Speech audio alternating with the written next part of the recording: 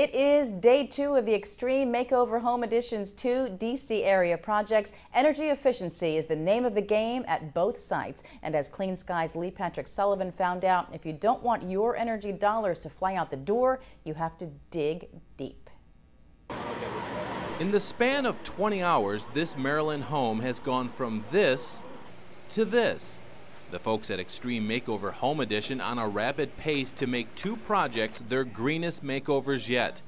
At the Maryland house, today was all about geothermal. A massive rig drilled 3 wells more than 200 feet down. The wells inserted with this tubing to create an energy-efficient geothermal loop. Because of the Earth's constant 50-degree temperature underground, this system will bring up cold water in the summer to run the cooling system, and warm water in the winter to run the heating, using less energy. But to get a drilling company to foot the $40,000 price tag for the project took weeks of persuading. And 4 drilling companies later, we were determined to get the geothermal on this house. I mean, it's huge, and we eventually got a drilling company to jump on board and do this all pro bono. If the average homeowner wanted to foot the $40,000 geothermal bill, it's not as expensive as you might think.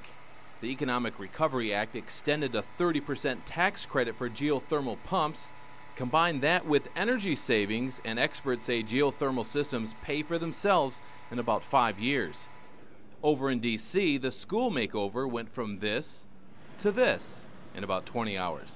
But no geothermal here.